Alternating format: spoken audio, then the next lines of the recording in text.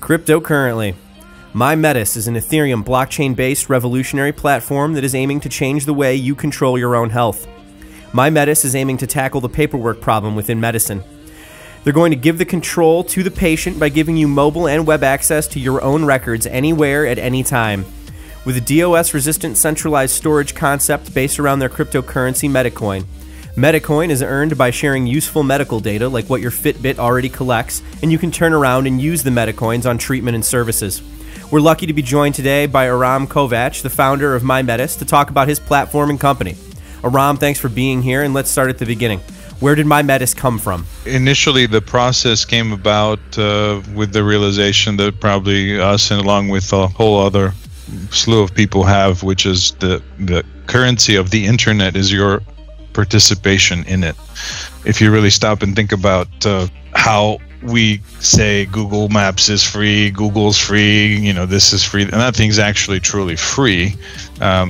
You pay with your participation, but you, for the most part, are unaware that you're paying because what you do is observed and resold to others who pay a lot of money in some instances for that behavioral model. Of course, where you go, what you spend your money on. So this idea of having an Apple Watch that is billed out to you as a customer to show you, the time and messages that come through and your ability to talk through it or whatever is really kind of maybe misconstrued in the fact that, yes, while you have all those benefits, I think the true big benefit that Apple's getting out of it that you're not really made aware of, or perhaps you are, but for the most part you're not, is that they now have not only the ability to track and determine where you are and what you're spending your money on, but what you're excited about and be able to corroborate that, right?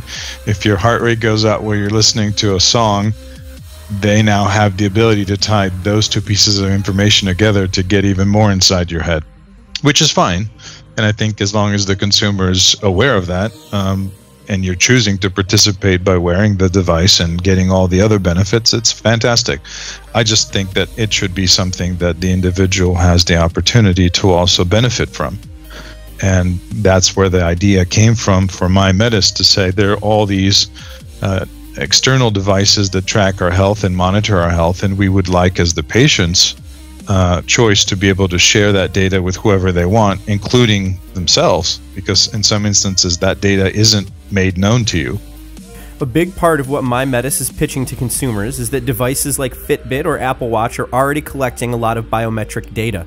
Combine that with data mining in web browsers and mobile devices to create a comprehensive profile on consumers that can be sold at will. MyMedis aims to change that. Please give us a little information on how. The millennials take a pretty good log of almost everything they eat. They Snapchat their photos of breakfast, or put it on Instagram, and they basically are creating a chronology or a log of everything that they're doing. If they exercise, if they're sleeping, eating, whatever they're doing, it's all logged.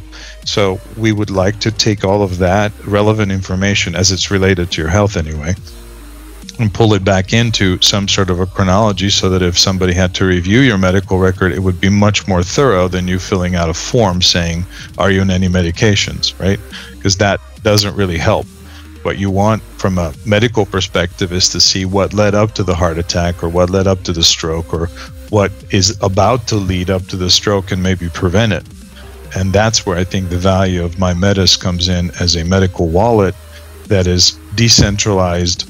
It's globally dispersed to every nook and cranny of the planet, so no rogue government or health organization or anybody really for that matter can delete your records, and you have absolute and total control, not only with the information that's being amassed or collected, but also with the ability to profit from it. This leads us directly into the vehicle by which your platform is going to operate, which is the MedIS coin. So give us some platform information about what it is that your cryptocurrency does. When we sign up a facility to interact with us through our API, they in effect agree to a device like a NAS storage device, for example, which would encrypt and store not only their patient data but everybody else's. And in doing so, they get rewarded in Metacoins as well which is the benefit to the mining or node community that creates the network of the healthcare nodes that basically interact and store patient data.